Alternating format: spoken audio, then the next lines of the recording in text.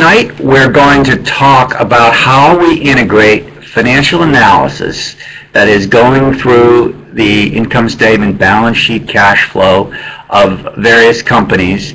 with the strategic position, the strategic perspective that companies have,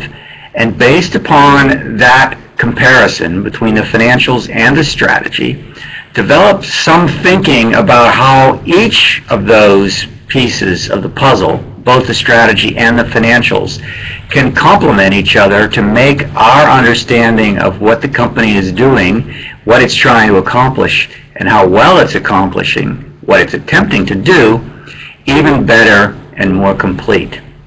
Our goal here is to look at how one looks at the financial statements, the income statement, the balance sheet, and what we call a simplified cash flow,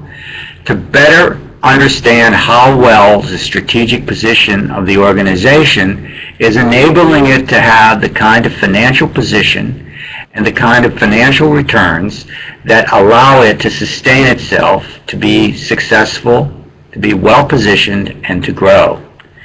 At the same time, looking at the financial statements allow us, in the complementary way, to understand better where there might be some strategic issues that we would look more deeply into when we think about the description or the words that talk about what our company is trying to do. How the forces, the five forces for example, suppliers or substitutes or new entrants, how those are impacting the firm. You can see that perhaps in the numbers and may give you a sense, actually, before you go too far, of what you are trying to accomplish as a firm and what you need to do strategically to perform better. Okay, so that's what we're going to be looking at and describing for the next few minutes.